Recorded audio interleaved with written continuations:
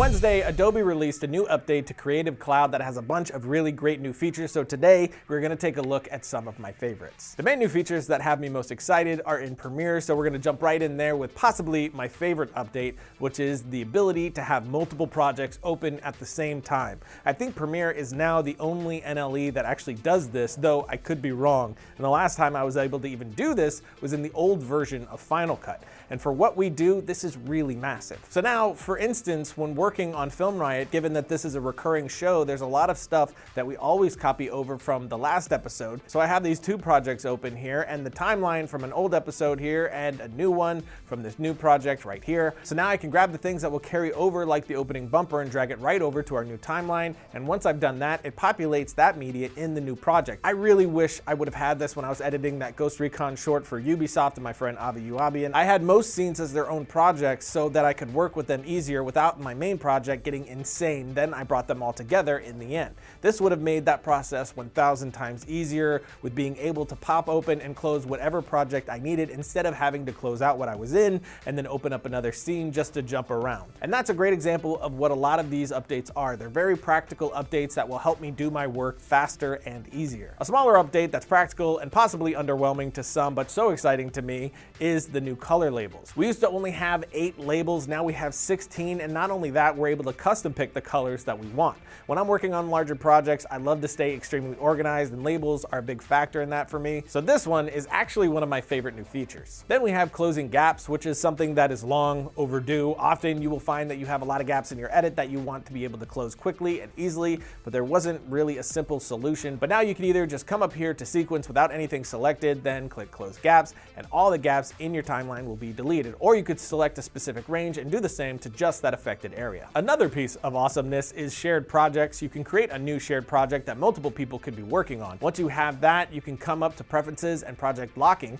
and you can set that and name your edit bay. And then you can lock the project so it's read-only and no one can make any changes. You can also add additional shared projects into one project so that one person can be working on one thing, another on another, and you could both be sampling from each other. Josh and I do this with every episode, but the way that we have to do it now is a little frustrating. With this update, we're going to be able to keep it all in the same project and nice and streamlined. Moving on again to the Essential Graphics panel, some great updates here too, like responsive design. For instance, let's say I create a simple lower third all inside of Essential Graphics panel. Then I add an in and out move with keyframes. Now before the update, if I wanted to change the length of this lower third clip, I would have to go back in and change the keyframes as well. But now I jump into the panel, and right here under responsive design, I can set in and out duration that will create an area to lock in. So since my keyframes at the beginning and end are only a few frames long, I'll add that here. And now when I adjust the length of my clip, the in and outs remain the exact same without me having to do a thing. Then we have responsive position. So say I wanted to use the same clip for a social media post and I didn't want it to leave at 16:9.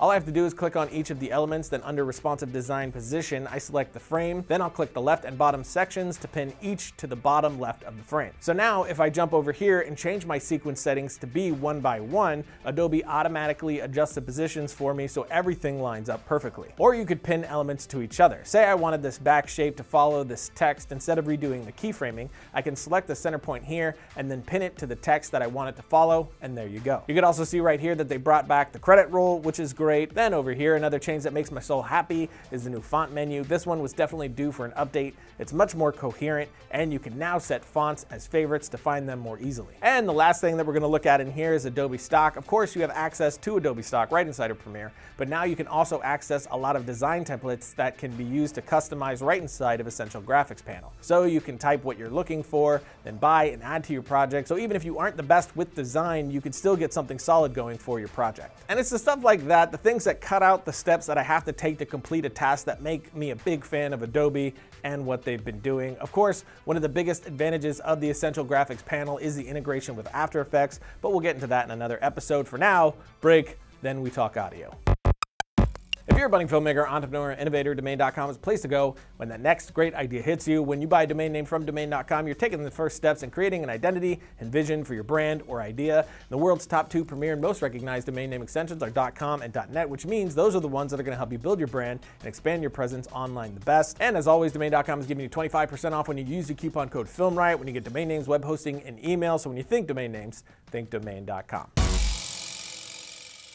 Logo. Next up, we're going to look at Adobe Audition. One simple update here is how you can work with crossfades. With two clips overlapping in a crossfade, you can hold either Alt, Shift, or Command for different effects. Holding Alt, then clicking and dragging will give you a symmetrical fade. Control or Command will change the fade shape, and Shift will adjust the duration and retain your shape. Simple, but will definitely help you move more efficiently. Of course, we have the essential sound panel in here. With this, I can select my clip and then tag it to show what type of track it is. For this one, it'll be dialogue, and this one's gonna be music. And this will help me out with what I'm gonna be doing going forward. Like if I'm using one of the coolest new features here, auto ducking, if I click on my music clip, I can now go into auto ducking here, select what I want to duck against, which in this case will be the dialogue. And then here I can adjust my sensitivity, the amount of reduction, and the speed of the fades. And that's it, it's set. So over here you can see a visual representation of what it's actually doing. And what's great about this is it's dynamic. So if I were to move the clip up here, you could see the adjustments happening down here, and it sounds something like this. What are you doing? Yes, you will. I'm recreating the scene from Logan. Charles, it hurts! You don't have claws. Stark's gonna put him in post. It's gonna look really sweet. All right, Stark. This is something that I would usually do manually with sends and compressors, but this is doing the same thing and just much easier. Of course, this example was more extreme to show exactly what it is doing. Normally, it would be very slight and subtle just to help your dialogue punch through the mix. But I'm also hoping this will be really good for when working with sound design, but I haven't tried that sort of workflow out yet. But there you go, some of the things that have me most excited from the latest release of Creative Cloud. Mainly, it's the fact that they focus on so many practical, day-to-day useful stuff that make me love them so much. So if you have CC, the updates are available now. If they don't show up at first, just log out and then back in. That's what I had to do, and then they popped right up. But that's it, and I'll see you guys next week when the only dry land that I've ever seen is underwater.